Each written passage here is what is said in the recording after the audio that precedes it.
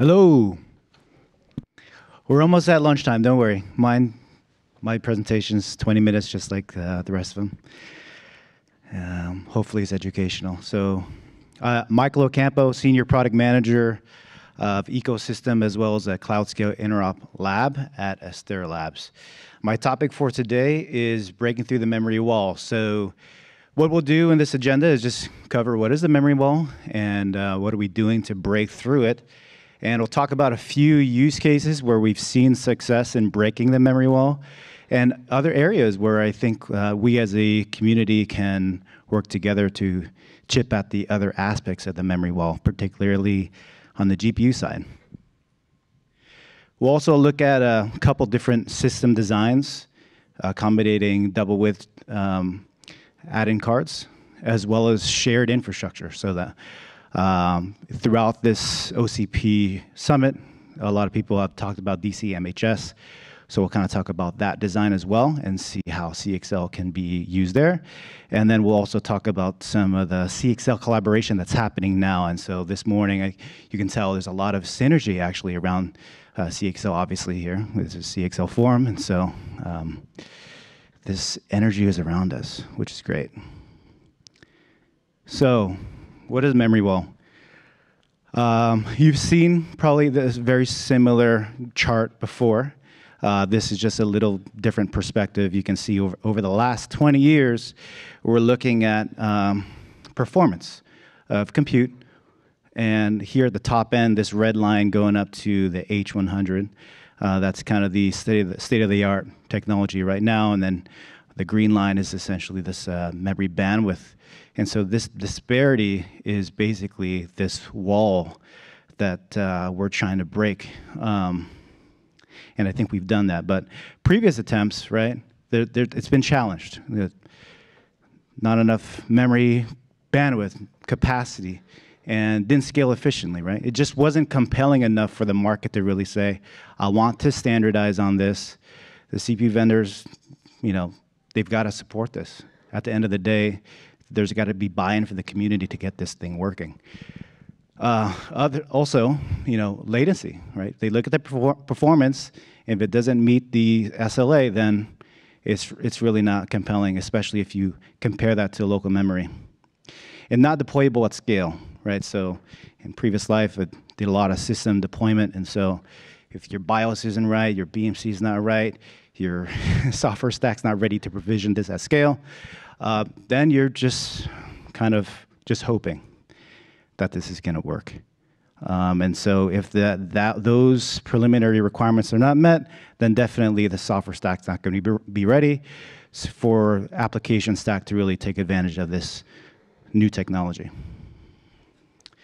So what are we doing to break through the memory wall? Well, here's our approach, right? We're significantly increasing memory bandwidth and capacity.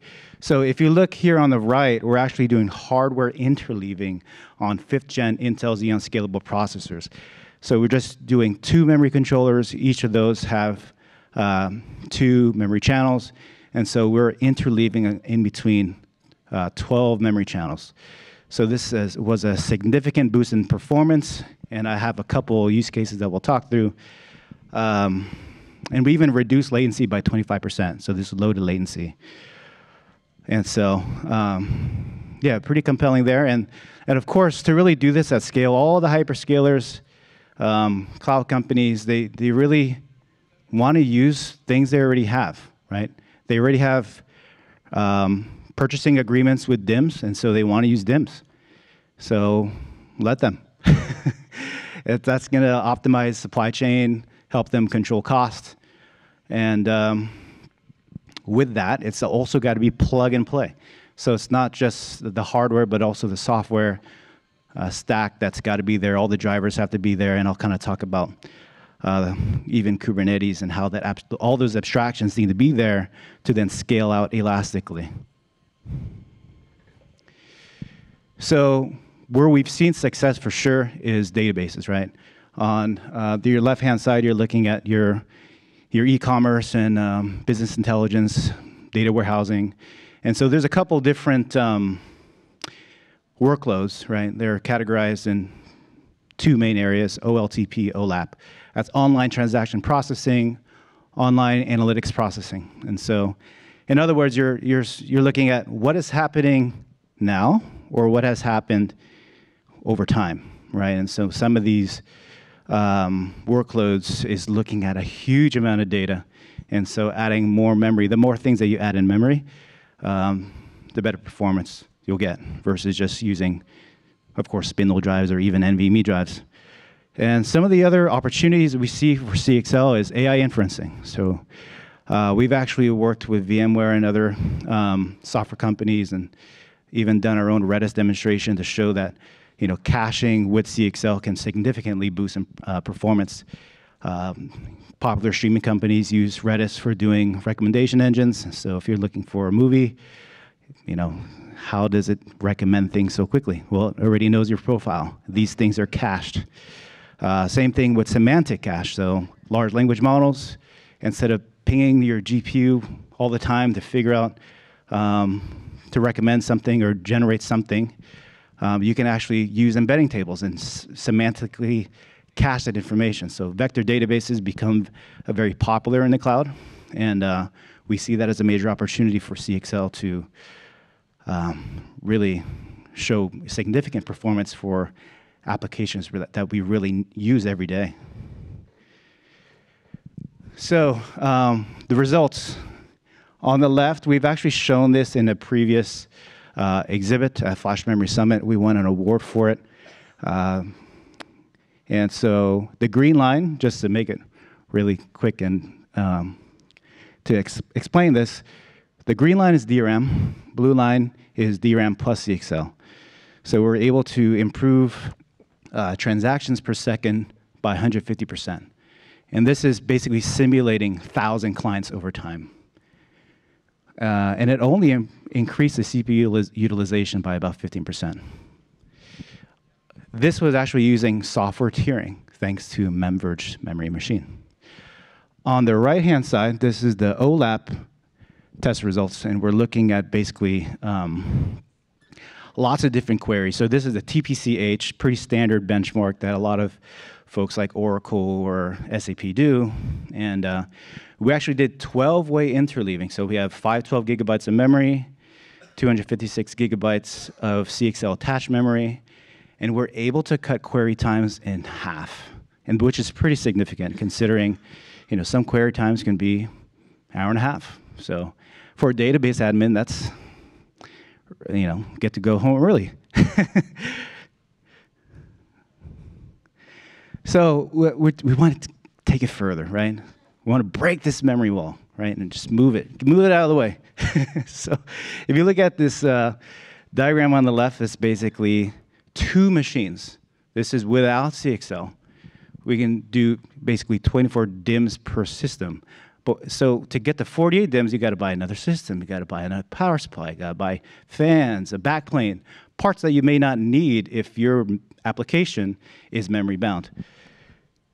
So high cost, high power, high utilization. Whereas on the right-hand side, we're actually showing this in our booth A11. We're showing a server that can accommodate 8 double-width cards with our CXL memory controller. So it's pretty obvious what's the improvement and what's the significance of this, right? Going from 48 DIMMs to 56 DIMMs. Precisely, that's 2.33x memory capacity, 1.66 memory bandwidth improvement. So definitely lower TCO.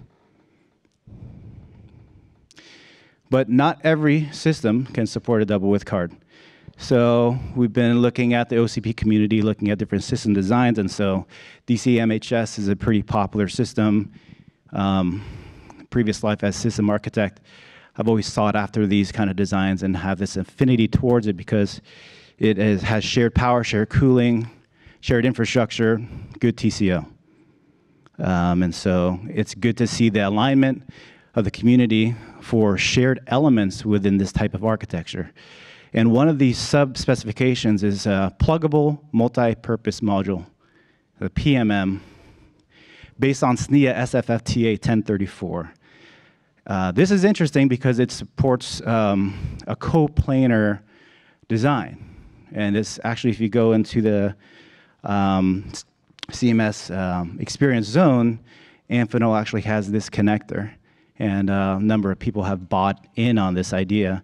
So it's very easy to basically plug in basically this module. So I've done my best to actually show a little mock-up drawing on the bottom right. So where you'd have basically, so you have your HPM, which is your host processor, and that could be connected to some kind of backplane or midplane, and that's connected to some host interface board. And then that host interface board has these PMMs. So it's not available today, but it's a concept that a lot of the community is really bought into. And I think within a year, you'll start to see these things. So why would they do that? For all the reasons I mentioned, standard DIMMs, but also high power connectors. So 200 watts on this connector, an additional 400 watts through an auxiliary connector. Why this is compelling? Again, it's all these things, TCO, as well as hot plug support, right? Enterprise features.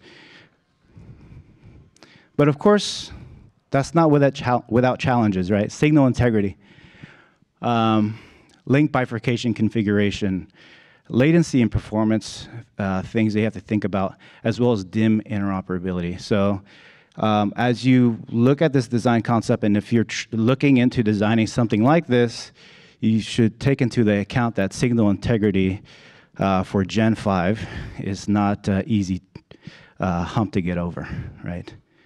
Usually retimers are used, and it's something that actually Astera Labs offers. So this is just what it kind of looks like. You drop in these retimers on the board, boom, your eye diagram looks perfect, which is what you need if you want to have stable performance every time you boot up your system. Last thing you want is to wait for 10, 30 minutes for your DIMMs to come up. That's not a good sign. Especially, and, these DIMMs they're going to fail, right? So that's why the community is behind the concept of DIMMs, as well as it being accessible in the front, so you don't have to turn off your system just to service one DIMM. So same thing, different diagram to make it super simple to follow. So what are we enabling? With our Leo chip, we can do CHEM connectivity. That is your typical memory expansion, support real-time applications. With our hardware interleaving, this is an incredible value proposition. Short reach CXL attached memory in the middle. So one retimer, maybe have a backplane and a midplane, and then add CXL. So this is enabling just a bunch of memory. So it's holy grail of what we're after. And if that's not enough, if you want to have more memory, you can have a PCIe cable, and which is another thing that we're showing in our lab. So we have, in A11, you can go there, and we have a 3-meter cable with a CXL controller at the end of it, which is working today. It's not vaporware. So what happens to latency, you ask? Maybe you're asking in your head, and you didn't vocalize it. Well, minimal impact, depending on what application, right? So on the left-hand side, you've got Leo directly attached to the host. Then you've got one retimer, which is our Airy Smart Retimer. And then we've got 2 back-to-back retimers with CXL. So your latency impact is less than 10%. So we won't really know if this is really harming your application until we work with you and we optimize this and really just see what happens. But from our perspective, looking at database applications, anything that's not super bandwidth, super latency sensitive, this is going to work. Usually, if you have more an application that wants more bandwidth, then this is a pretty suitable option. So it's unlocking new architectures, and so that brings me to what collaborations we're doing across the ecosystem, right? There's a lot of interoperability that we're doing with all the major CPU vendors, memory vendors, OS vendors, so I mentioned VMware earlier, Linux communities involved, even Windows. So a lot of folks involved. And why that's so critical? Well, again, it comes to that those enterprise features, the ability to scale and deploy confidently, reduce the time to market, right? And that's why we want to be your partner to really bring this forward. And so we want to prove that to you with these performance metrics that we shared earlier. Please come to our booth and check it out. There's a lot of work being done for, of course, hardware interleaving as well as software interleaving. You can see the, Memverge is mentioned several times today with their memory machine, their memory viewer. So that's important, right? If you're a system administrator, you need to know, what's warm, what's cold. How do you manage your page policies? How much granularity do you need to have to really make smarter decisions for your memory uses, especially when you have different tiers? And I know Greg Price, for example, is also working on different weights, and so those are all super, super important as you kind of deploy this at scale. Once this is at cloud scale, fleet management becomes absolutely critical. CXL 2.0, RAS features, telemetry, Redfish, software integration, orchestration, these things you can't ignore, right? And so you have to really work across the aisle, even if it's your competitor, to say, hey, let's solve this problem together. Like, this is why it's called OCP Summit, right? Let's work together, really bring this forward. Shout out to Supermicro with their single pane of glass called SuperCloud Composer. I'm good friends with Kevin Culp, and so he's a big advocate for Redfish compliance, and so I know that there's some work with Redfish for CXL support, and so yeah, as a community, I think it's good to want these things to really scale out. And so that brings me to the call to action. Get involved, come to the DC MHS meetings, as well as CMS. I'm pointing to a hyperlink there for the CMM proposal, and also for DCSCM, so that's the management portion, which will include CXL as well. And yeah, Linux community, very involved with CXL innovations, and also our website. Please reach out to us through there or directly through me, michael.ocampo@asteralabs.com.